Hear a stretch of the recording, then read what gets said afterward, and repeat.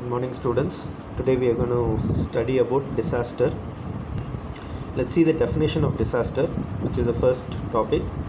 Disaster is a sudden calamitous event bringing great damage, loss and destruction and devastation to life and property.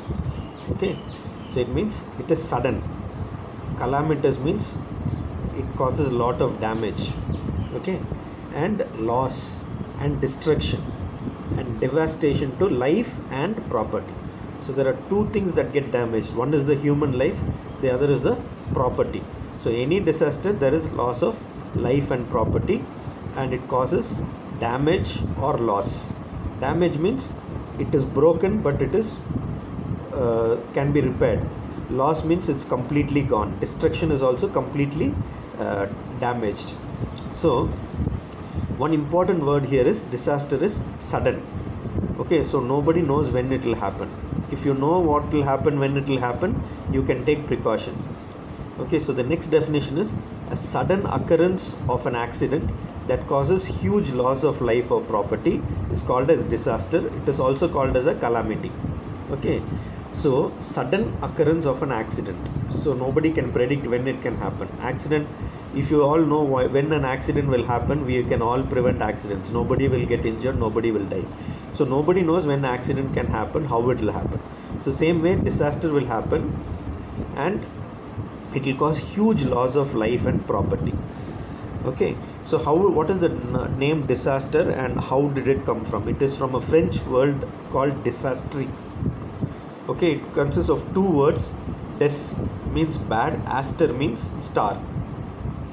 Okay, that means in ancient days people thought because of bad star these evil things happen. Okay, even today we think that when the stars are not right, then bad things will happen.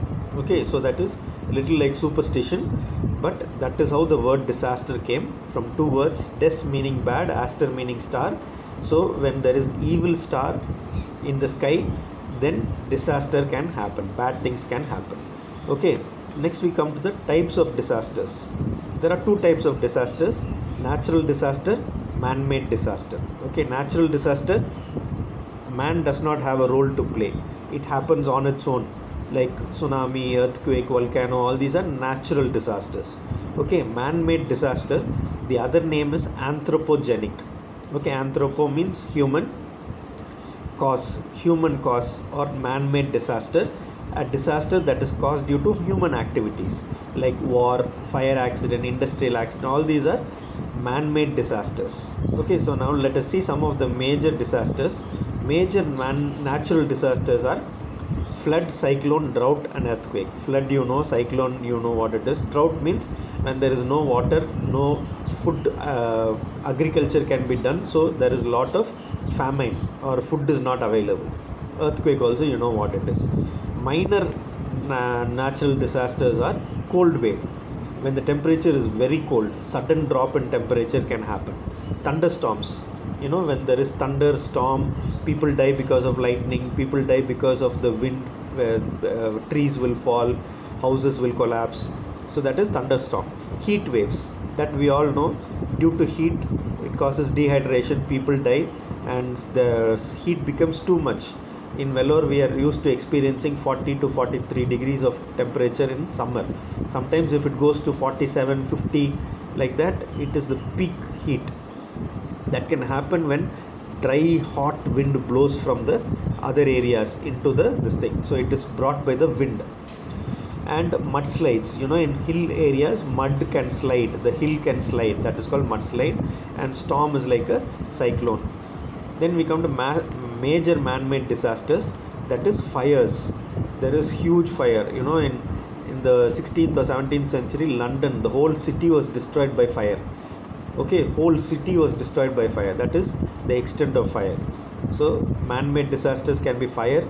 Epidemic, see, epidemic is caused by some pathogen, but sometimes even like this coronavirus, people are wondering whether China caused the virus. So like that, if there is a virus or bacteria which spreads in a particular area, it's an epidemic, it's due to man-made reason. Deforestation, when you cut down trees, then mud can slide. You know, the trees, the roots of the trees hold the mud. So when the trees are cut, the hill can collapse, the sand can come down from the hill, that is, and cutting down of trees is actually called deforestation. That changes the climate also.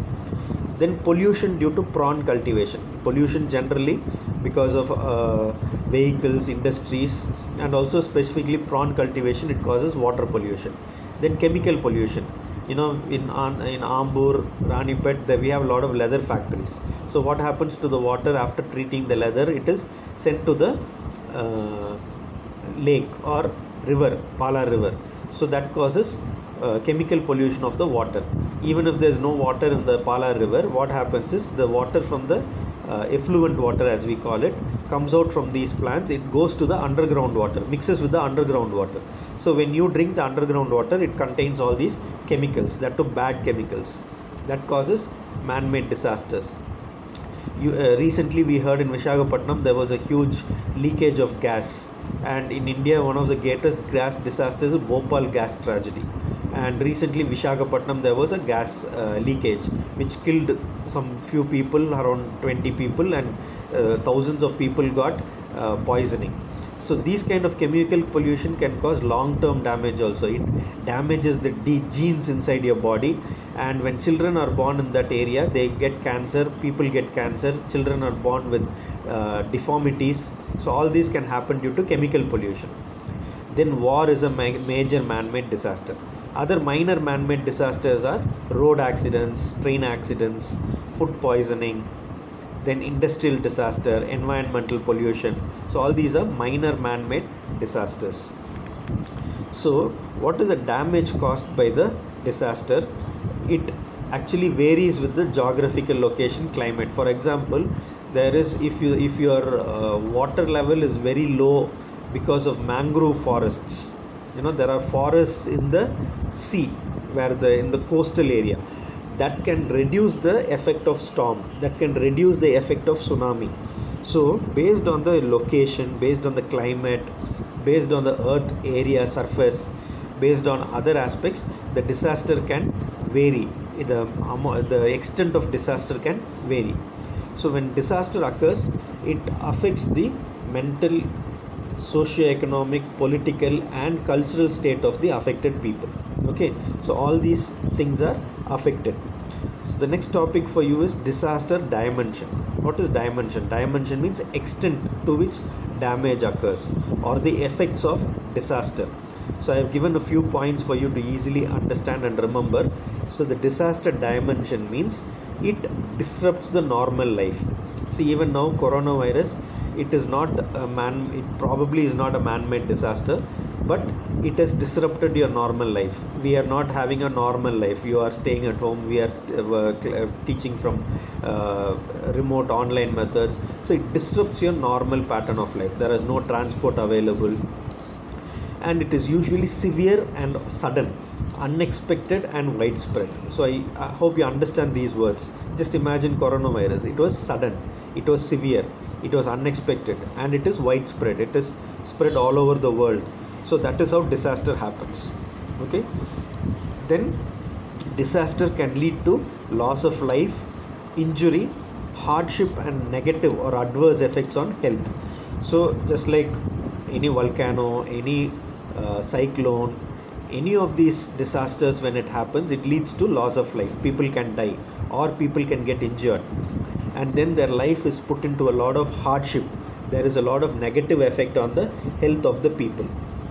And then the infrastructure, that is the houses and buildings, that can be damaged in case there are disasters like fire and volcano and flood and things like that. It can lead to damage to all these buildings, and that will disrupt all the normal day-to-day life. In coronavirus, all over the world it is affected.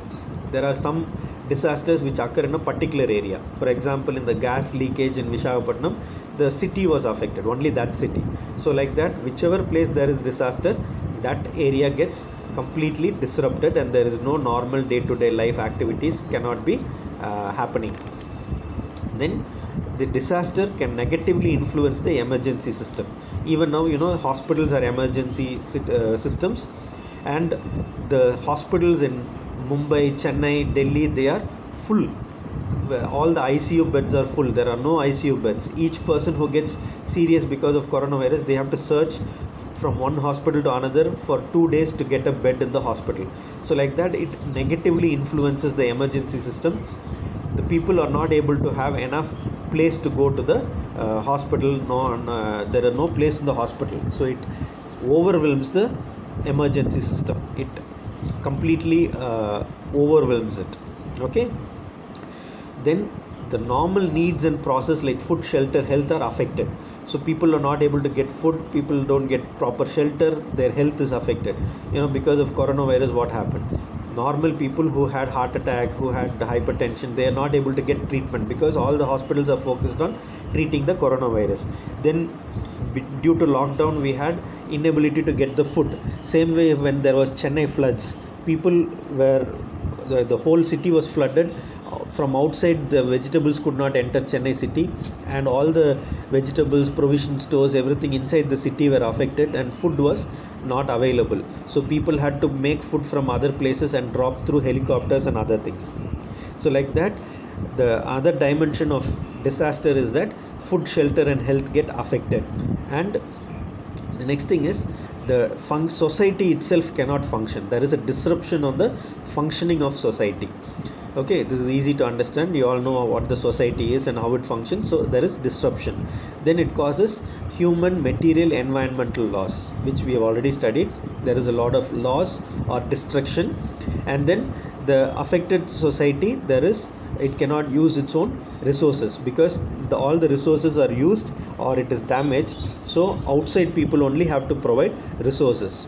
Okay, so the next thing is, what are the features of a disaster? Okay, disaster may have some of the following features. Unpredictability. Okay, you cannot predict how things will happen.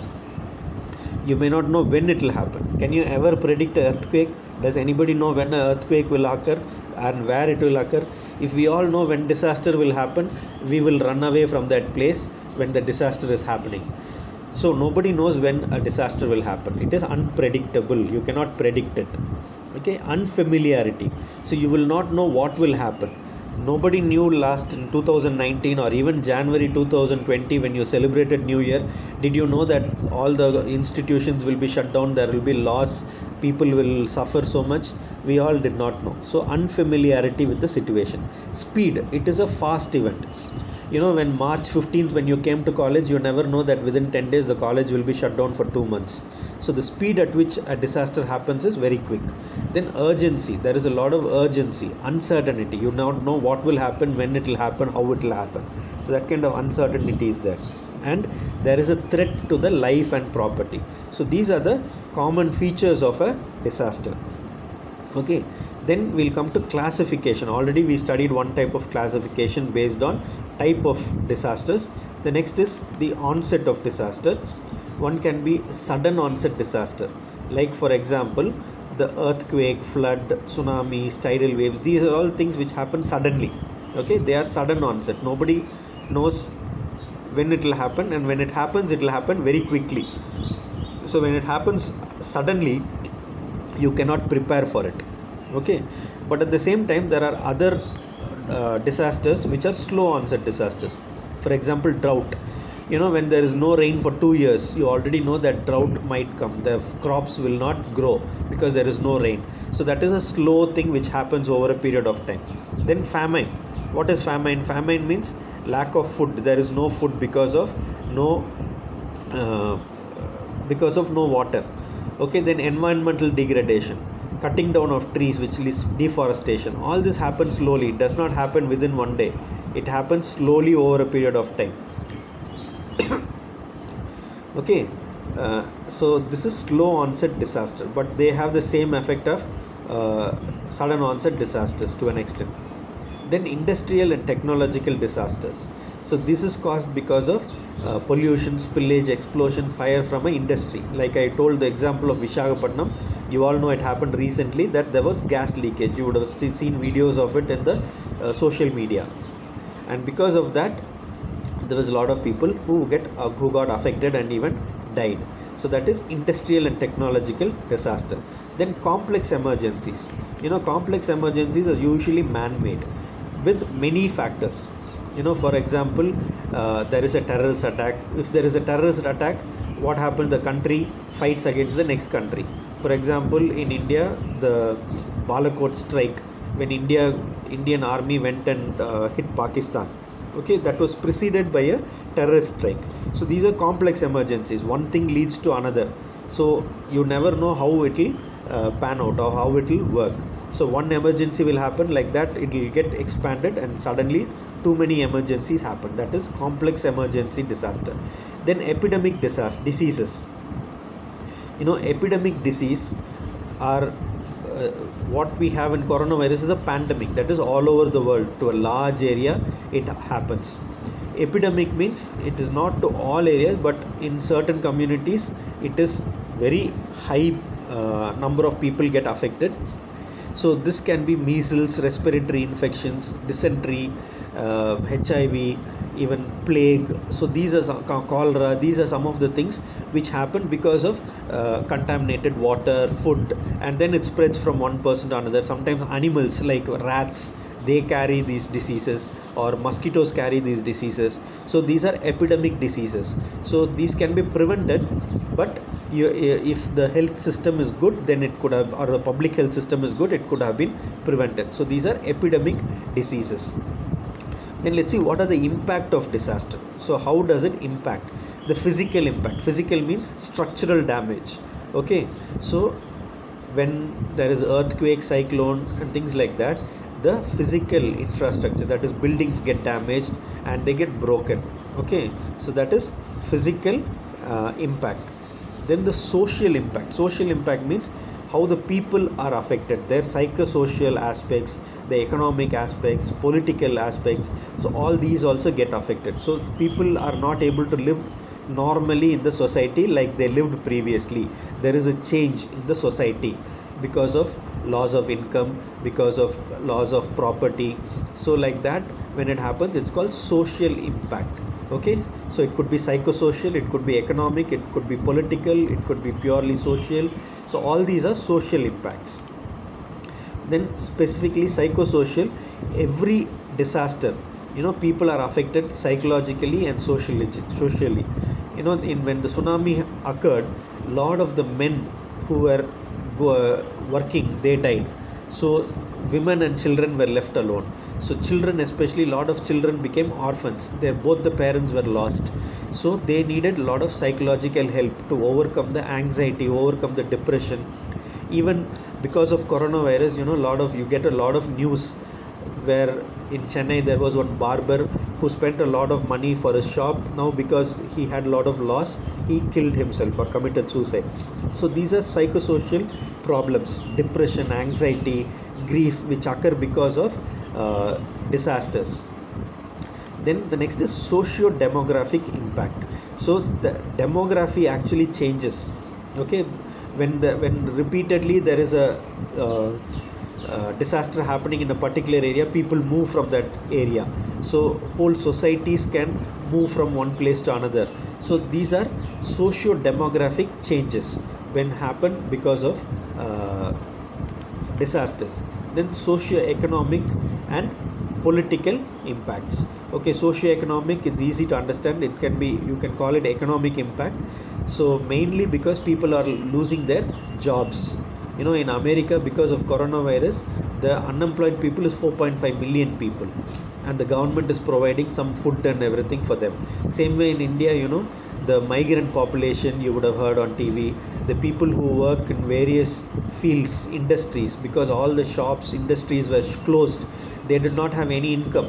Even auto drivers, bus conductors, even in CMC hospital there is a 30% salary cut for the people who work there. So every industry gets impacted and money is difficult.